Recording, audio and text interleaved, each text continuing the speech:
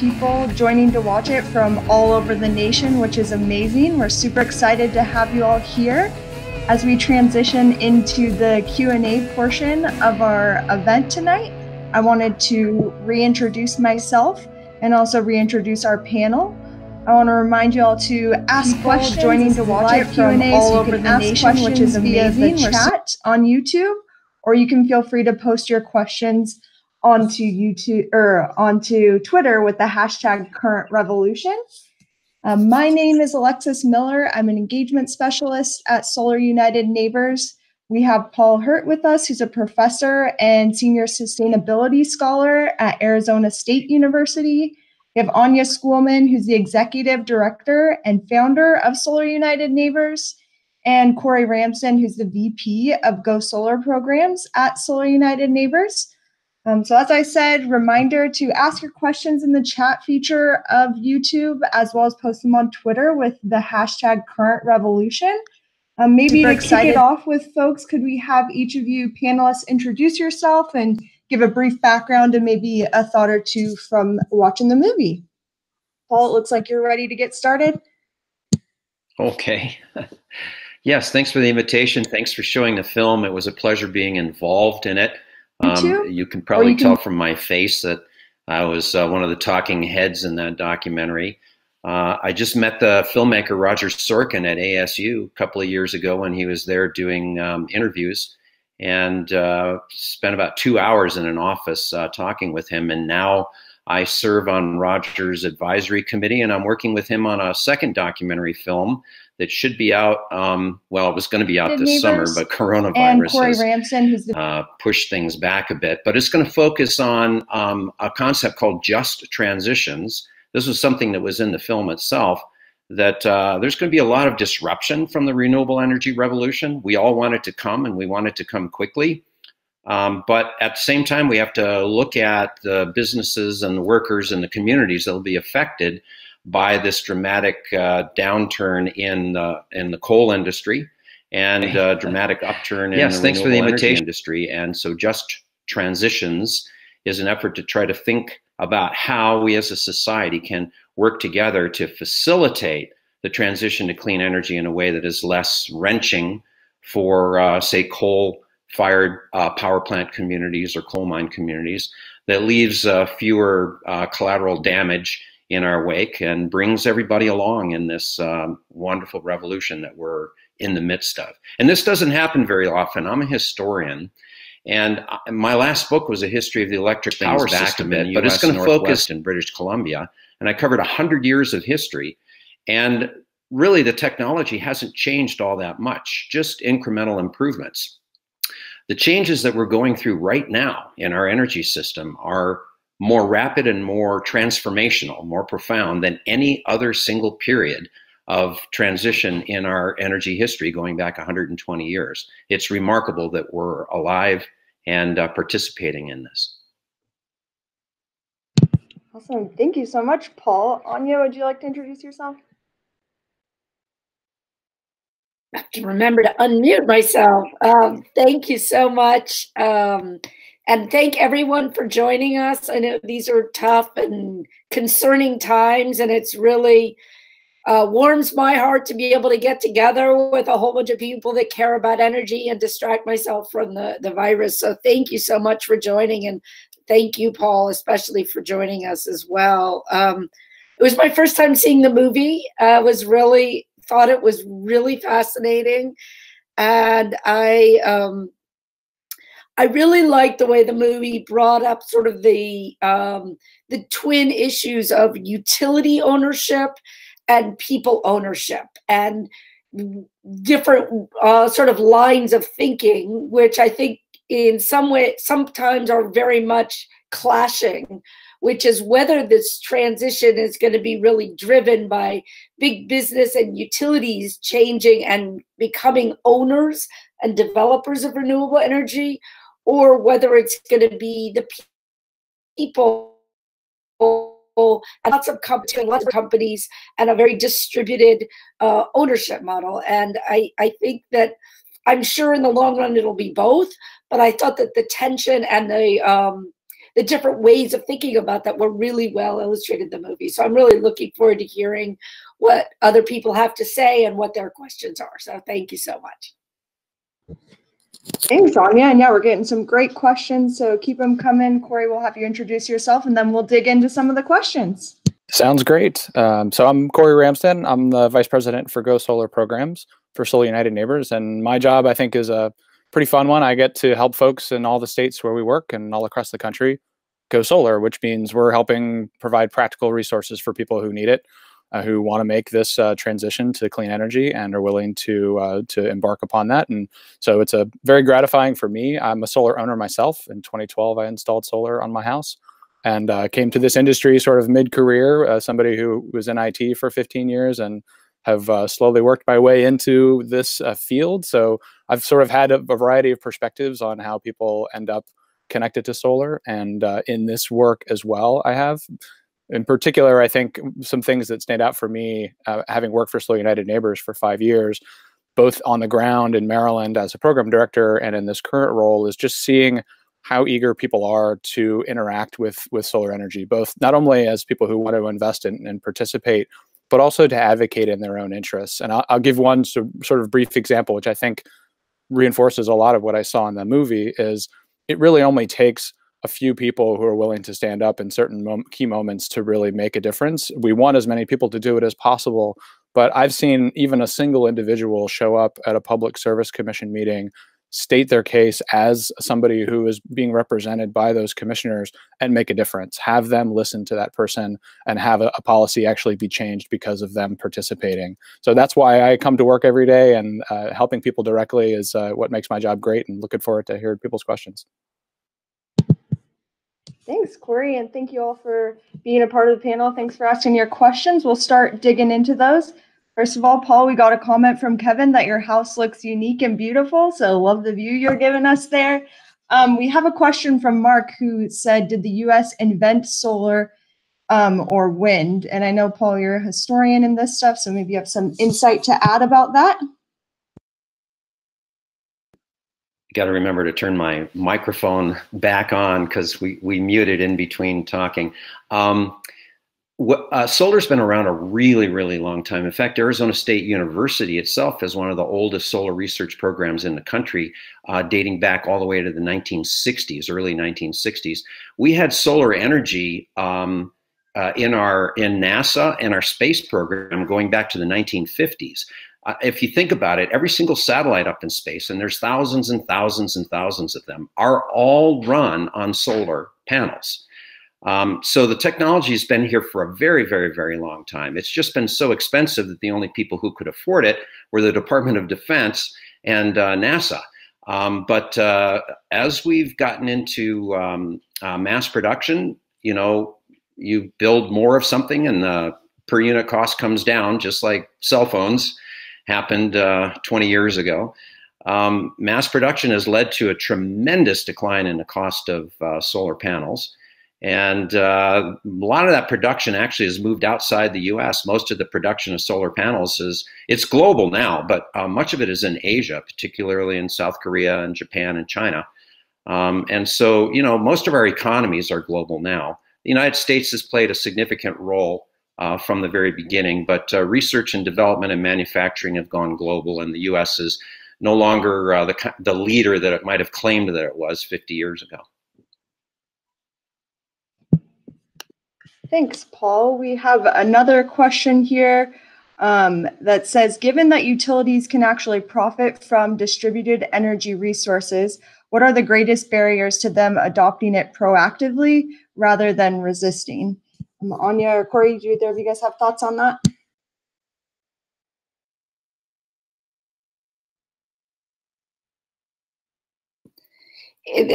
That is a very complicated question. A lot of times the problem or the barrier is that utilities are not just utilities. Like what a utility is a regulated monopoly that buys or distributes it and bills you. So it's the wires and the meters and the billing. That's the core of what a utility is. And if that's all it is, then the utility doesn't really have a vested interest one way or another. They're going to buy the best, cheapest, or most desirable kind of power. But what's happened in our country is that utilities have become giant holding companies that are vertically integrated, that own generation, a lot of generation. They own nuclear power plants, coal power plants, and gas power plants. And they also make money building transmission. So they have a lot of money and vested interest in the current system. So the challenge is when you're asking them, if they don't need new generation, they would have to close or phase out something that they already own. So it's a conflict of interest fundamentally. That's the most simple explanation. It gets even more complicated when, for example, in many markets, you're saying to the utility, we don't necessarily want you to own it. We want you to do a competitive RFP or let there be competition or buy it on the wholesale market. And different states have different structures of how their markets are organized. Some are called regulated, some are called deregulated. I'm not going to go into all that today unless for the people that want to hang on. But each state, it depends on the nuances of how the market is structured. Along the lines of that, we got a question from Bobby in Minnesota who asked, the movie focused on investor-owned utilities. What about co-ops and municipal-owned utilities? What role are they playing, and should they be playing in getting us more distributed solar? Well, I'd love to hear Corey, but I'm going to jump in simply because I got myself elected to our local public power utility, a municipal utility called Salt River Project, 4 years ago. And there is a difference between publicly owned utilities and for-profit utilities that are regulated.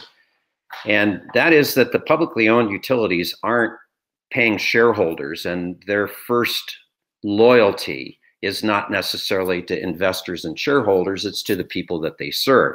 And so they can make more innovative decisions if they want to, and they can make more sort of innovative investments in new technology.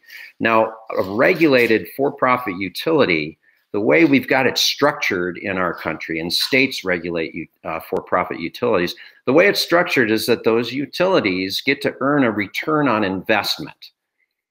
And so the more they invest, the more return they get. So they have an incentive to invest in a lot of big infrastructure. And people who put solar on their own roofs to reduce their energy load, that's not an investment that the utility is making, so they can't earn a return on it. Plus, they're getting less revenue from that customer because that customer is serving their own load from the sun. And so that's why for-profit utilities are largely hostile to rooftop solar unless they're forced by the regulatory commissions. That's one of the reasons we need regulatory commissions, is to drive for-profit industries into a path that not only provides profit for them, but provides broader benefits for the public, for the social. So that regulate for-profit utilities. Did I go off on a tangent there? Do you have a follow-up? No, thank you, Paul. Unless, Corey, do you have more to add on that?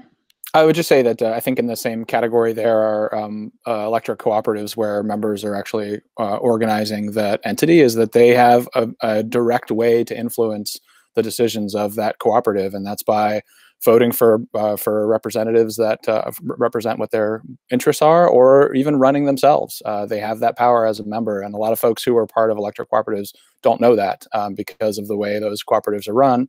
Some are progressive, some aren't. But if you are an electric cooperative customer, I would highly recommend thinking of yourself as a member and not a customer, because it's you have control. That's great. Thank you, Corey. And Peter, actually from Arizona, said he's got his ballot for the Salt River Project elections happening now. So note to you, Paul. Thank you for voting, Peter. We have another question. Corey, I'll throw it over to you, though. Anyone's welcome to jump in. There's some discussion in the movie about using vehicles as a storage solution. Is there any significant development on that front with any utility in the U.S.? I would I'd say there's a lot. This is a great question. There's a lot of development that's going on there. We at Solar United Neighbors don't track it as closely as we do solar developments, but I will give you at least one example that I'm aware of, and I think it points to some of what they shared in the movie about electric vehicles really being a resource for the grid, being able to provide not only transportation but also services to the grid. And that's happening at a variety of levels, right? You've got individuals owning vehicles who potentially could offer those services and be compensated, but you also have fleets of vehicles. You have commercial vehicles, you have municipal vehicles as well. One just concrete example of that is in Virginia. I believe they are working with the Dominion Power there to be able to have school buses be electric school buses and provide those services. That's a great way to improve air quality, to provide services, and to enable a utility in this case to be able to proactively force that transition to electrification of the vehicle fleet. So there's a lot of examples out there. I'm sure if you looked for them, that's just one. But I think we will see over the next year or two a significant number of those start to move forward as utilities and municipalities understand what the value is there. Yeah, can I jump in? There's an enormous opportunity here. I'm a happy owner of a Tesla Model 3, and I will never go back to an internal combustion engine.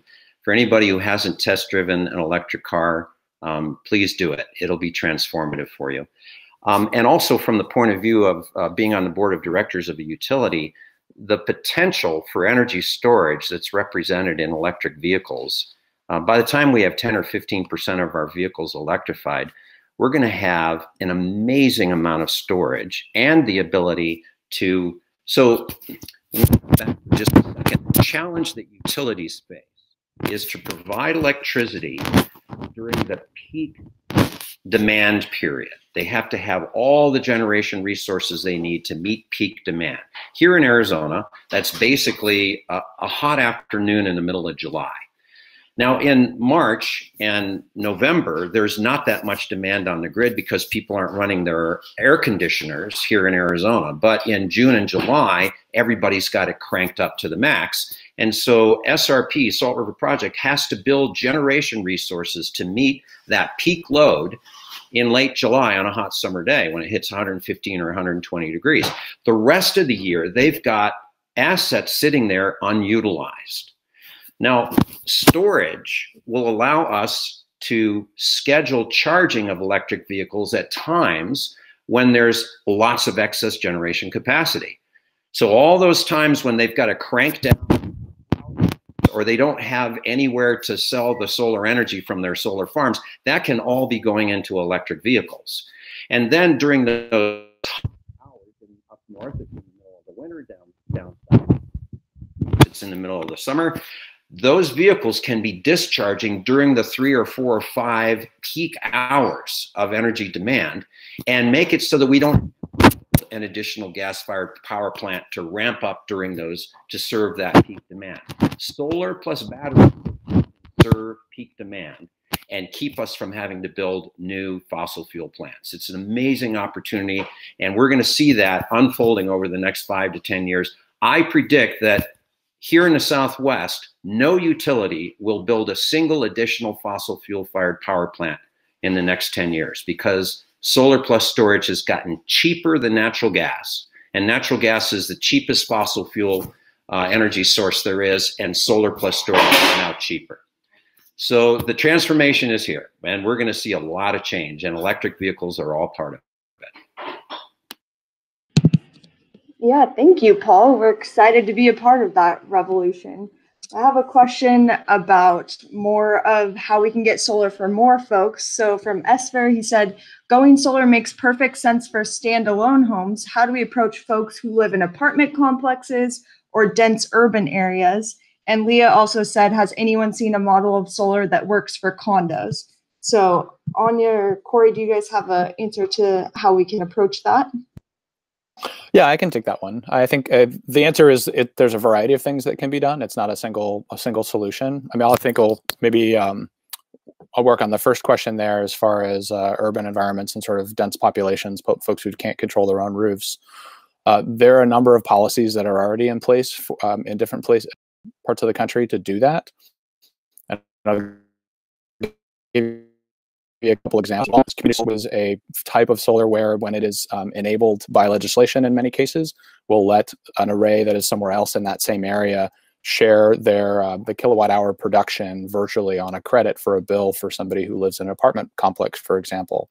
And that's true whether they have their own bill or, in some cases, even a whole apartment building if it's a master meter or a single meter. So there's lots of options there. And in terms of sort of the density, I think you will find, and I live in Washington, D.C., so I've kind of maybe an example here is you're not always going to be able to cover all of your electricity from what's on your roof in those environments, but there are other options. If you combine things like community solar and energy efficiency to reduce your load, we find a lot of people who go solar, after they do that, the next thing they do, if they haven't already, is how do I make the most out of my investment? And they start looking at ways to conserve electricity because those kilowatt hours matter to them now. They're producing their electricity and it changes the conversation for them. So I think it's important to layer things together, not just rooftop, but community solar, energy efficiency. These things all need to sort of complement each other. And as solution providers, both in the marketplace and also municipalities and folks who are helping people go solar in any context, it's important for us to sort of talk about that whole conversation because ultimately, there are really good solutions that are out there in a lot of places now, and where they aren't, those are places for advocacy. Not everybody has community solar. Not everybody has programs to provide access for low and moderate income individuals who maybe can't afford, finance the system on their own. These are opportunities still that we're still working through, but there's a lot of good examples of where that's already happening. Thank you, Corey. That's great. Paul, we have a question from Michael that said, how do you all feel about the Arizona Corporation Commission's sustainable standards that are coming? Since you're in Arizona, you might have some thoughts, as well as Anya, if you want to add in, since Arizona is a state we've been working on that in for the past year. I've been paying more attention to what we're doing on sustainability at Salt River Project, being on their board of directors, than the ACC. So probably somebody who's been working with the ACC would be better to take that. But we are moving forward. I can say that. You know, some states are moving backward. Arizona is moving forward. We finally have better corporation commissioners. For a while, we had a corporation commission with 5 members. It's an elected board, not an appointed board. And the largest utility in the state, Arizona Public Service, was funding their favored candidates using, you know, dark money, using these organizations where they don't have to disclose who their donors are. And so we had 5 commissioners who were all sort of in the pockets of the state's largest utility. And they were, at the time, that utility was very much against rooftop solar. And so we had a lot of bad policies for a long time. We stagnated. After that period when Chris Mays, who was in the film Current Revolution, lots of good shots of her talking, she was one of the architects of our renewable energy standard 15 years or so ago. But we have term limits, and so all the good people that were on the Corporation Commission back then when we adopted our renewable energy standards had to cycle off. And it's taken a long time. It's taken about 10 years, but we finally have a couple of good people on now, and several more who are running in this year's election. And I'm hopeful that we can finally move the state forward again. It's been a desert in many ways in terms of good solar policy in Arizona for a while, but things are moving forward. Right. I might just tag on. The ACC just made I think it's a staff recommendation to go to 100%, which is a big surprise. And it was very, very exciting news. And I think what our position is it's a great start, and now we've got to make it real. We've got a long way to go to make sure that there's distributed solar, that it really turns into real projects on the ground.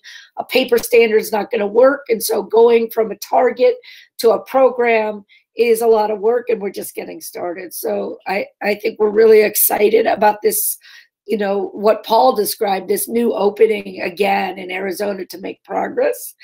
And then I just also wanted to piggyback on Paul's comment about either commissions in the case of Arizona, or in many cases it's legislatures that, or if the governor appoints the commission, It's very unusual to have elected commissioners the way they do in Arizona, and many other states they're appointed by the governor.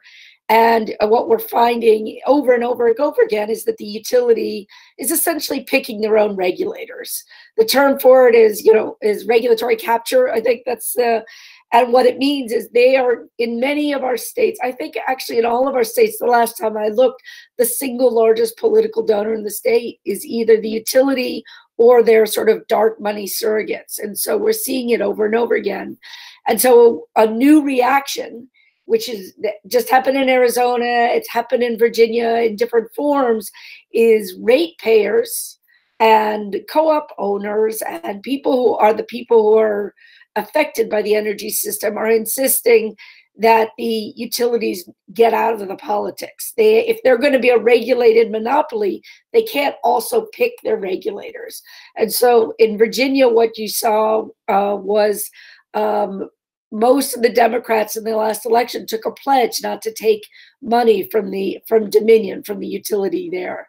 And in Arizona, they made a ruling against the political contributions for elections for the ACC. So I think we're making real progress in sort of democracy and accountability, but we have a lot of ways to go. And it's really going to come from people like you all who are demanding, clean elections and transparency and accountability.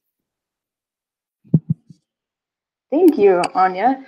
The question here from Chris, and to be honest, I do not know this technology, so hoping some of you guys know about this. It says, do you see a path for V2G or V2H via Chadema? Corey, it looks like you know what I'm talking about. So do you see a path forward for that? Is what Chris is wondering about.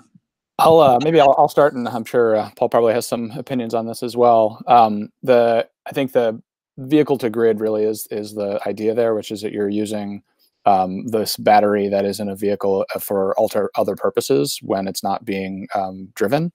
And there are definitely some real possibilities there. One of the things to overcome, I think, from the manufacturer side is what are the limitations in terms of compromising the warranty for the battery in the vehicle as it's being, for the purpose of maintaining it for driving the vehicle. So that has to be worked through. But as a technology, there's no reason why that battery, when it's sitting at rest, can't be controlled and coordinated with being able to provide services. I mean, the technology's there. It's really just figuring out how to do it at scale, which we saw in the movie. Is very similar type of question. Paul, what do you think about that?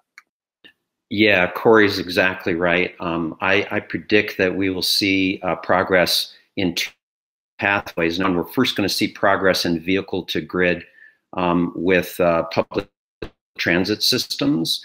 A lot of counties and cities are shifting over to electrified transportation, buses, et cetera. In fact, last year, 50% of all mass transit buses manufactured and sold worldwide were already electric.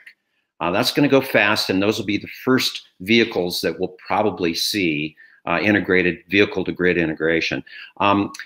Corey made a really important point. The only thing that's standing in the way is concern about a vehicle's battery warranty and concern about charging and discharging on a daily basis to support the grid will have the effect of perhaps reducing the total range or the effective charge capacity of that battery. And as long as we have range anxiety, as long as our electric vehicles are only getting 200, 250 miles, people are going to be concerned about range anxiety and about the longevity of their battery.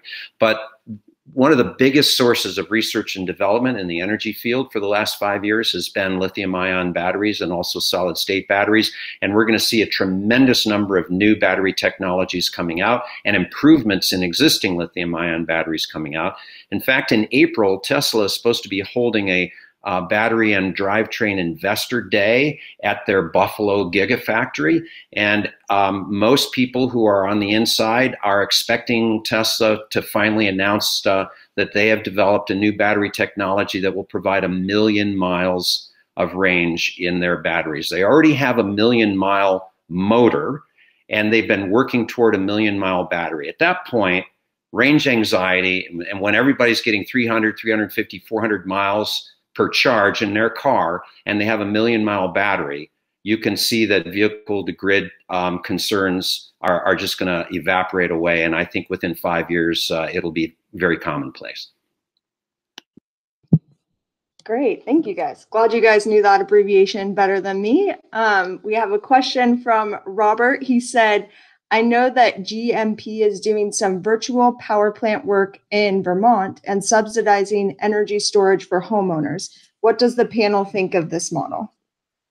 Can I do this one? You can go too, Anya. These projects are fascinating to me because this is really from an organization like ours where we're trying to help individuals interact daily and benefit from participating in renewable energy and the distributed energy resources. This is sort of the next step there, right? If you take solar and batteries and you connect them together, individuals, like I've got one in my house and somebody else has one in theirs, and they all start to talk to each other through a single entity. Could be a private company, it could be like Green Mountain Power, like this forward-thinking utility.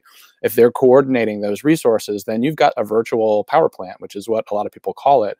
And that's got a lot of value to the utility, which means that it should have value to me and I should be able to benefit from that. And these projects, like the one that was mentioned, these are really, I think, the starting point for that. There's a number of pilots out there like that. There's one, I think, that Sunrun is doing in Boston, in the Massachusetts area, and there's a couple others Anya might mention. Real potential for us to expand the conversation about what individuals and what distributed resources can do for the grid and how they can benefit. Can I add one thing? Short. I agree with Corey completely. And one of the things that was so exciting this year was sort of the next thing beyond pilots, which is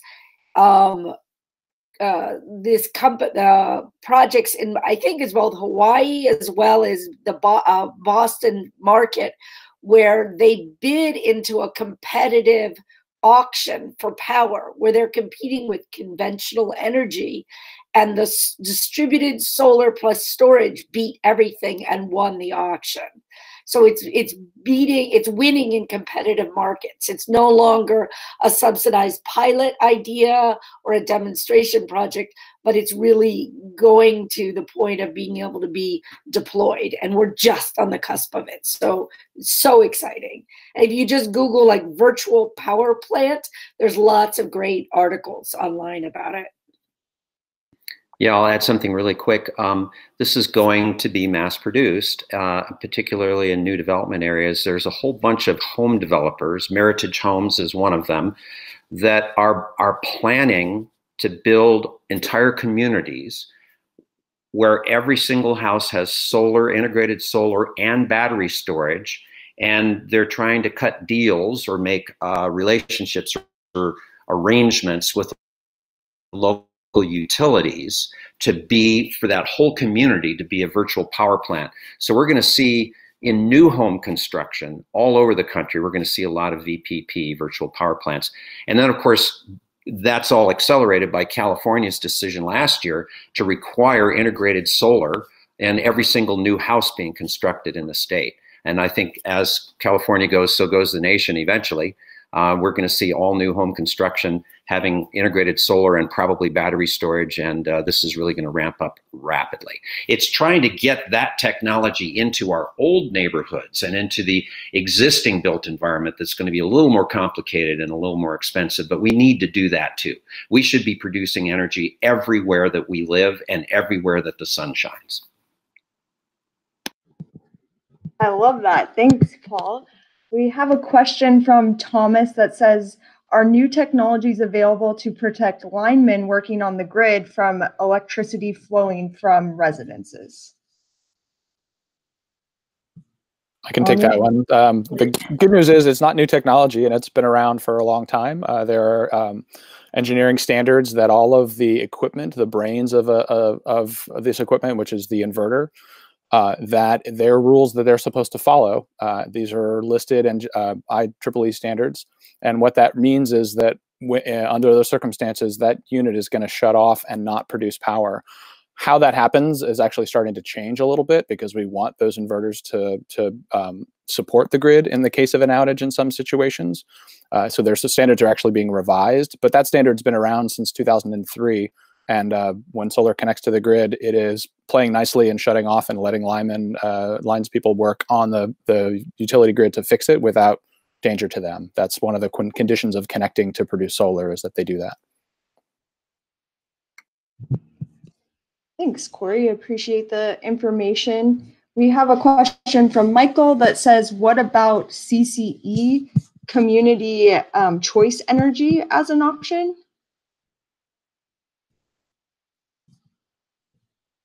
Anya, can I grab you for that one? I think that what he's referring to is like community choice aggregation, which is a policy approach, which may or may not be a technology. So what it is a rule that I think there's at least 10, 15 states that allow it, which is kind of like an alternative to what the utility is offering. And it lets a group of people in some cases, or a municipality in some cases, to come together and say, well, rather than just buying what the utility's selling, we're going to all get together and make our own purchase plan for the energy that we use. And in some cases, that just means going to the wholesale market and buying different energy. And in some cases, it means they're actually going to develop renewable energy or become self-sufficient or something like that. So what I would say is, as a tool, as a concept, it's a great idea. How it's implemented it depends. It depends how it's done. And it's implemented in all sorts of ways, from exceedingly intricate to exceedingly not very meaningful. There's as many permutations as there are projects of it. So it's an avenue, just like a lot of the others that came up in the movie and in this discussion, for communities to take control of their energy and change the mix of energy that's coming into them. It's more of a market design model rather than a construction model. But as all of these are the sort of devils in the details, in terms of, you can't just wave your wand, say, now we're going to do it, and then hope that it works out. You got to follow it all the way through and really understand what it is you're getting. And each, unfortunately, like so much in energy, each state is different. So what really works for, California is not the same in Ohio, etc. Along those lines of each of the states being different, we have a question from Michael who says, what's the feasibility in extremely cold climates, and how is storage accomplished there?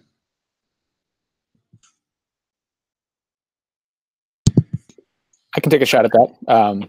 So storage, like any other resource, generation resource, is going to need to be situated in a way that it's able to produce in that environment. So in cold climates, they're going to need to put it in places where it's protected and operate efficiently. The chemistries vary in terms of what those requirements are. A lead acid battery is going to need a different type of environment than a lithium ion battery, for example, which may be able to be outside in different conditions. So that's going to vary on the implementation. And the same thing is true for solar. But there are plenty of places in the world, from a solar production perspective, that get less solar than a lot of parts of the United States, like Germany, that have a vibrant and very effective solar energy production resource on rooftops all over the country. And the same is true for storage, right? I like to say, we're a country of engineers, and we're a country of people who know how to get things done. If our commitment is to do this, then we're going to figure out a way to do it, and we're going to make the right choices in the right places when the incentives and the reasons for doing it align with all of our desire to have it done. And this is just another example of that, right? These are engineering problems that we can solve when we need to, and in most cases, they're good solutions, even without jumping through a lot of hoops.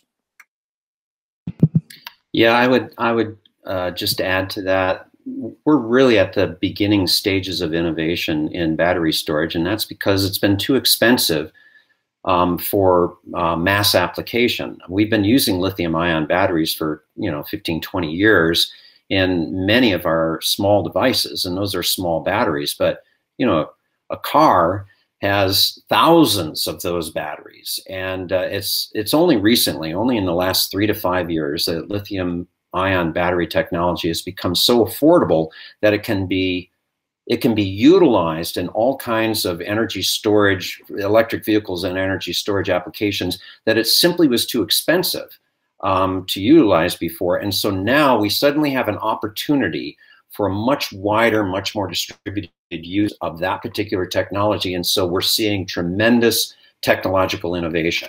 Nobody bothered spending money on lithium-ion battery research when there were so few applications for it. But now everybody is. There's at least a half a dozen different lithium-ion battery chemistries that perform differently in different environments and for different purposes. Some lithium-ion batteries will recycle a whole lot, but you can't charge them very fast. Other lithium-ion battery chemistries can charge really fast, but they don't have as long a life. And so there's ways of tweaking the battery chemistry to design it for the specific use that you have. And you can design it to work better in hot climates or work better in cold climates. And we're going to see all that kind of technological innovation now that batteries are affordable. And by the way, somebody in one of the questions was saying, where's all these metals coming from? And you can only recycle about 40% of a battery. So I just want to correct that if anybody else is scrolling through there. 100% of lithium-ion batteries can be recycled. Lithium doesn't get spent. There are other problems with how the battery functions that leads to the decline in the charging ability and the lifespan of that battery. But once that battery is no longer performing as you need it to perform, every single component in a lithium-ion battery can be recycled into new batteries. And in many cases, there already are. At the Tesla Gigafactory in Nevada, they already have a section of that manufacturing plant dedicated to recycling batteries. They're not getting very many of them back yet. And so there's not a whole lot of recycling going on because the technology is so new and those batteries tend to last for 10 or 15 years. But Tesla plans to recycle all the components in all of their batteries long term, and there's no reason we can't do that. Thank you, Paul, and I appreciate you picking up that question. That worked out perfect with that. We have some more questions, it looks like, about vehicles. Talking about, from Kevin, do you know which electric cars on the market today have the best cost per mile? And should we buy new or electric cars? Do you have any quick thoughts on that? We're running down out of time. So if, Paul, you have any quick thoughts on that, it seems like you know a lot about your electric vehicles. Very quick. I hate to be a Tesla fanboy, but one of the reasons I like Tesla is because they are at the cutting edge of innovation. They have the no electric vehicles out there can beat Tesla for its battery range and its efficiency, its aerodynamics. You get more range per battery with a Tesla car than any other car. And here's an example. With a 75 kilowatt hour battery in a Tesla Model 3, you can go 325 miles. With a 75 kilowatt hour battery in one of the new Mercedes electric cars, you can go 150 miles. There's the Rivian electric vehicle. They've got a pickup truck and an SUV they're coming out with in the next couple of years. They have a 150 kilowatt hour battery that allows them to go 400 miles. There's no aerodynamics in their car, so they just packed in double the amount of batteries that you get in a Tesla car to go the same range. So just do some homework, do some research, and watch how the technology is changing. I would definitely get a new car because the technology is changing so rapidly. You're going to get a lot more range for less money in a new car than you would a car 3 or 4 or 5 years ago. I was just going to add real quick, if you're not worried about range and the latest thing, we do keep hearing that there's amazing deals on used, like a used Nissan Leaf and things like that. Like if you just want to try it out and get into it, or you have a short commute, home to school or home to office or whatever, and you're looking for the low end of the price range, what people are saying is these, 1 or 2 year old EVs are unbelievably good deals. So that's another, it really depends on what you're looking for and what you need to get out of your car. So I'm just going to add that comment. Thanks, Anya. And I have a question from Larry on a different note. So I'll let anyone on the panel who has some knowledge on this technology to give us the answer. We have from Larry, he said, Morocco, which uses parabolic collectors to generate heat to power turbines, and excess heat is stored in salt tanks. Is this advanced technology being used in the US yet? Yes. They're called solar thermal plants. They're solar photovoltaics that we've been talking about, solar panels, and the light shines on it and it creates electrons. What that technology is that the questioner asked about is solar thermal technology, and it's kind of old school. It's a steam plant. It boils water under a high pressure and spins a turbine with steam. We've got 2 or 3 in the Southwest, at least 2 in the Southwest that I'm familiar with, one in Southeastern California. They were very promising 10 years ago, before the cost of solar photovoltaic panels came down so rapidly. And now nobody's building them much anymore, because you can get the same amount of energy for less money and less pollution and a lot less water with solar photovoltaic panels. So I don't think we're going to see very many of those solar thermal plants. A few of them will be built, but they consume a lot of energy, and they also kill a lot of birds and a lot of insects and a lot of bats. It's a thermal technology very similar to the old steam plants, and I think we're moving beyond that. Great, thank you for your insight, Paul. We have a question from Mac that says, why is vehicle to grid taking so long to implement? Corey, do you have any insight on that? I would certainly defer to Paul for any sort of specific answer here, but I think a lot of it comes down just to the policies of working with existing assets that you've paid for to do one thing, in other words, transportation, and then repurposing them for something else, right? You have two masters, so to speak, and working through that, I think, is really the challenge, as well as probably some issues with financing and scale of sort of controlling those units together, which is still sort of in development. But Paul, what would you say to that? No, you got it. I would just say it's coming. I mean, we have to develop the technologies to do vehicle to grid, and then they have to be tested.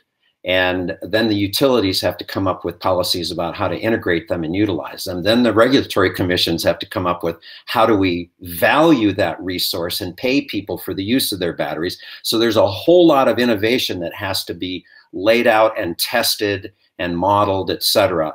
It is coming, and everybody's working on it, and it will be widespread in 5 years. We'll look back at it and we'll say, wow, that was quick. But while we're in it and we see the potential for that technology, it's a little frustrating. It seems like, I think in hindsight, in a few years, we'll look back and we'll say, okay, well, we finally got around to it pretty quickly, I think, looking back on it. Now I'm rambling. Thank you, Paul. Let's wrap it up. Anya, I have a quick question for you. The solar revolution, this is from Zach in Indiana. The solar revolution is obviously changing fast. What are some important updates since the film was released, or updates that you have since 2018 to give folks as we wrap up this Q&A? The thing that jumped out at me the most that had changed is how fast it's going, how fast the cost is dropping. There was a bunch of prices in there, and I was like, oh my God, it's so much cheaper now. And Paul had made the point, solar is competitive in a competitive auction where the game is fair, right? Where it's not rigged and the regulators are making it a fair competition.